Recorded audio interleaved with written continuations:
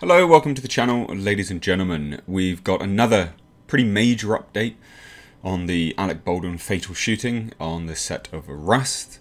And it actually comes down to the sort of line of charge over these weapons and set safety and the like.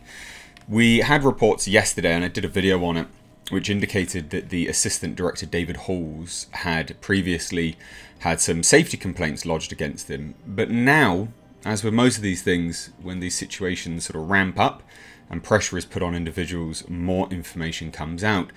And this is perhaps quite chilling because it reveals that, essentially what I said was true. These things just escalate. People's lack of respect for safety and such tends to just get worse and worse and worse. And it's really important when we talk about the assistant director because they are responsible for on-set safety. So David Halls having a distinct lack of safety and being fired from a film because a gun went off previous to Rust. Yep, that's right, this is back in 2019. Seemingly indicates that, of course, things just get worse and worse and worse. People don't suddenly just go, I'm going to wise up now. If he was going to, he would have done based on being fired from a film. So this is important to cover because, again, it's that, yes, we have a line of custody of weapons and such. The armourer, there's a whole bunch of nonsense about this armourer. I mean, quite literally just hired because of who her father is, not because she's skilled. She had worked on one other film before.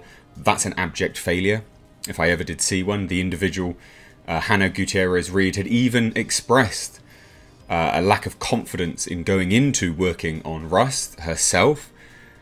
So that's a whole other story entirely. And like I said, an abject failure. But the person in charge of overall set safety, David Halls, the assistant director, is not exactly one person that respects his job. As evidenced here, he had previously been fired because of on-set safety problems.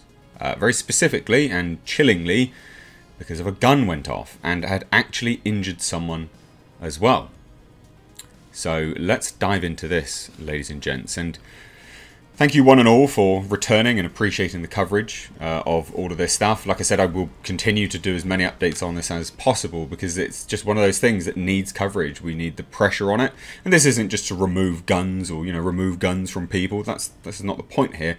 It's the fact that in this industry, very specifically, this could have been avoided, through many means, actually.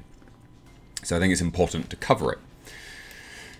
So here we have it. So the fatal shooting of cinematographer Helena Hutchins by Alec Baldwin last week on the Santa Fe set of Rust wasn't the first time the first assistant director, David Halls, it's not David Hills, it is actually David Halls, worked on a film where a weapon discharged unexpectedly. Back in the late 2019, a gun went off on the Arkansas set of Freedom's Path, where Halls was an assistant director.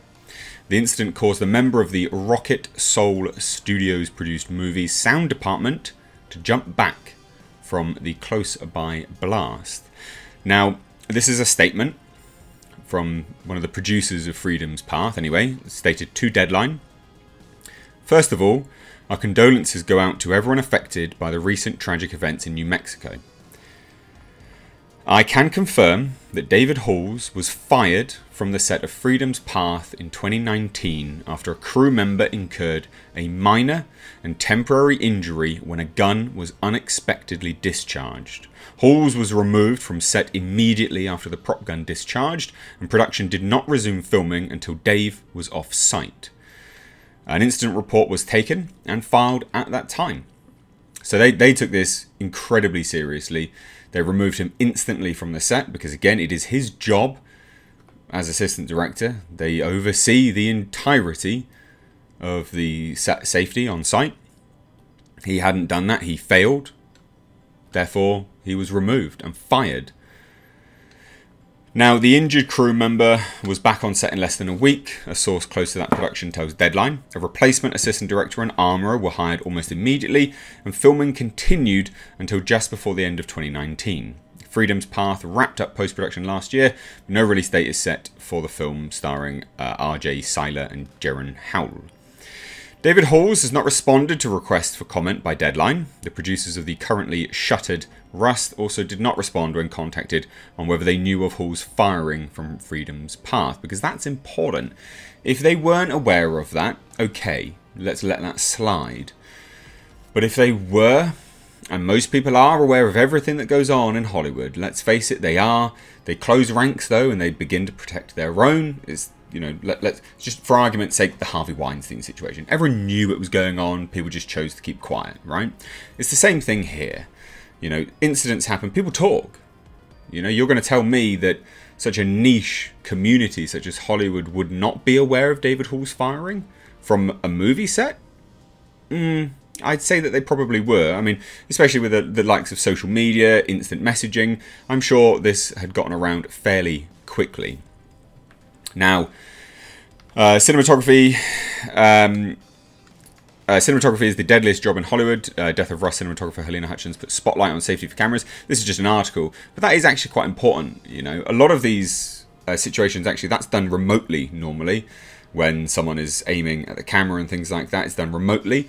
But that also does come down to the director. The director should have informed individuals to move at certain places, and the director, on a side with the assistant director, should have explained to people, no, we need to move people here, and we need to have a remote camera over here going rather than people behind the camera.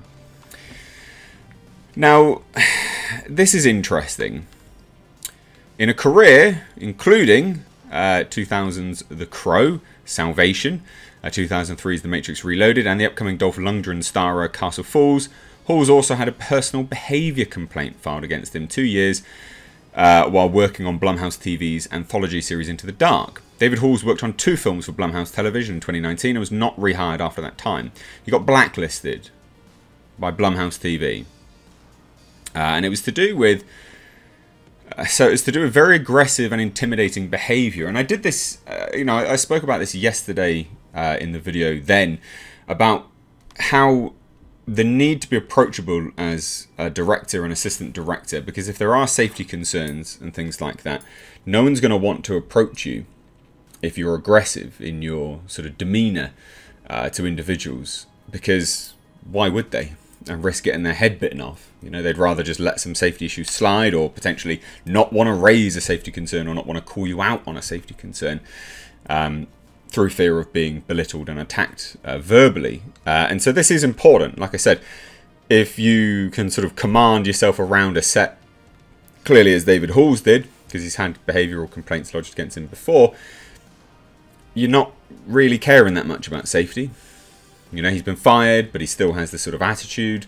It's not a recipe for success. Now, I think what is potentially the most disturbing stuff is, obviously, David Hall's pretty disturbing, but then it is also Hannah Gutierrez-Reed.